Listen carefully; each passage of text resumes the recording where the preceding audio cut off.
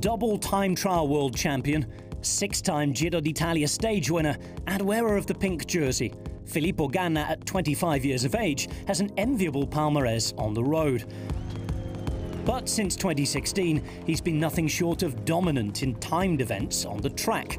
Gold at the Tokyo Olympics, no less than 5 World Championship titles, and with a habit of breaking world records along the way.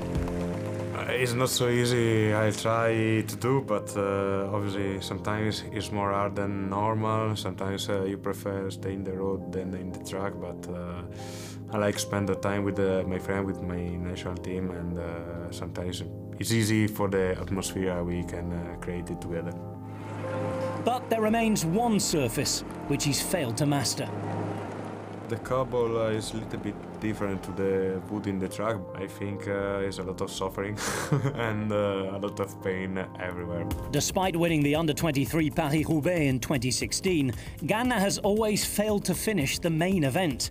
Nevertheless, in 2022, he's determined to use his power to conquer the cobblestones. When you finish the Paris-Roubaix, the first you want to remove shoes, all clothes, take one shower and try to do a little bit relaxed because you are really tired. I need a little bit lucky this year after the punch, the mechanic problem. Back on the bike, swapped wheels, but he's going to have a big old chase to get back to the group that he was in.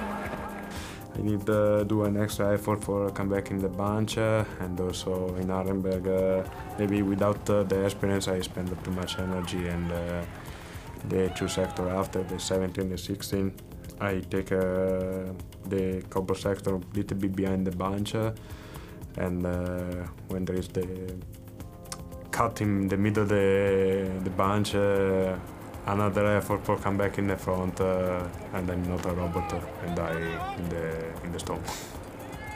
For lucky we have Dylan in the end have do a fantastic race.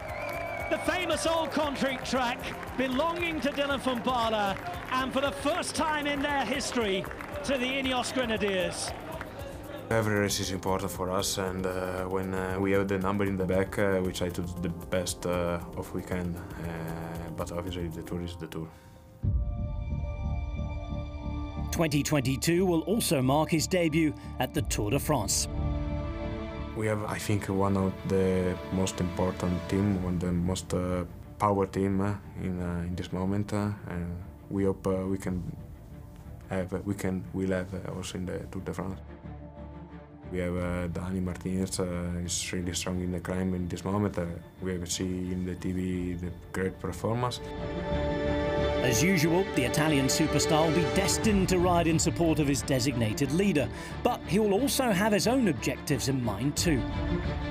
This year I race a lot in the France, and the first big goals is also that is the yellow jersey. We'll see if the prologues can give me a good present, or I just suffer for nothing.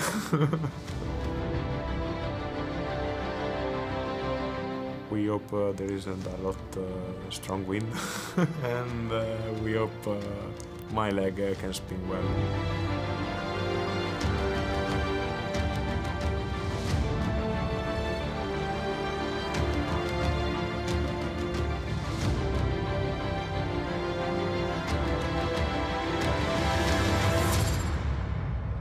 I think a lot, because the yellow jersey is another level.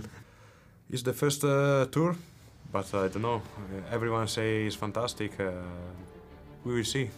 Maybe after the tour we can do another interview, and I can say if it's true or not.